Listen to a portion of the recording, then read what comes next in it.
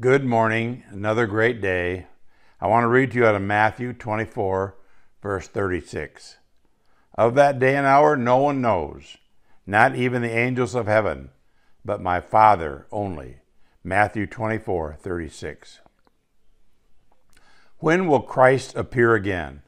Bible scholars don't always agree on the details, but one fact is clear. Someday, Christ will come again to defeat all the forces of sin and evil and establish his supreme authority over creation. Jesus himself warned us against trying to set an exact timetable for his return in Mark 13:32. In God's time, this present world order will come to an end, and Christ will return to rule in power and glory and justice. The fact of Christ's return should fill us with hope and joy and expectation, but also it should remind us of another truth. When Christ comes again, he will judge the world with perfect justice.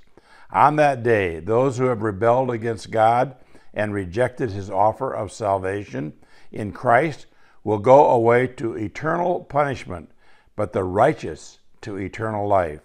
Matthew 25:46.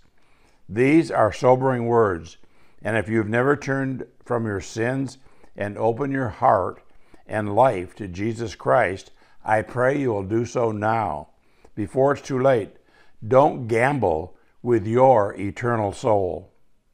How does knowing Christ will come again make you more optimistic? Have a great day.